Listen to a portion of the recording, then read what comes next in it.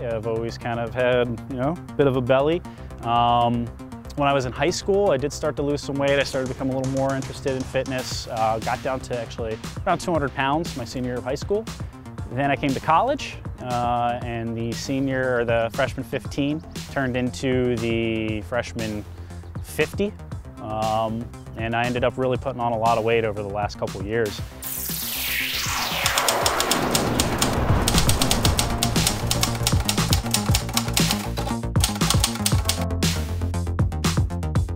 I kind of knew what my weight was, but I wasn't really keeping up with it. Wasn't really, staying on any scales.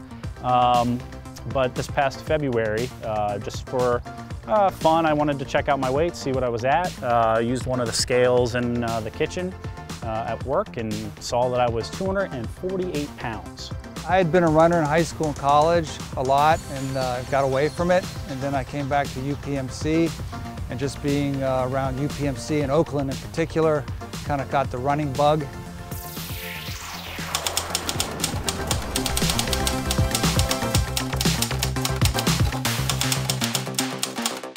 A lot of my younger colleagues talk a lot about running, so I decided that, and the running bug kind of hit me again when they started talking about running, and that's how I got back into it.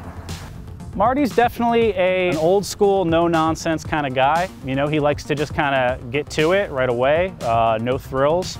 Well, a lot of my younger colleagues, it takes them so long to get warmed up and ready to get out the door. We don't have to take our time to get the iPhone going. It's more fun, I think, just to get out and run, not to spend so much darn time worrying about our app and our iPhone and finding the right tune.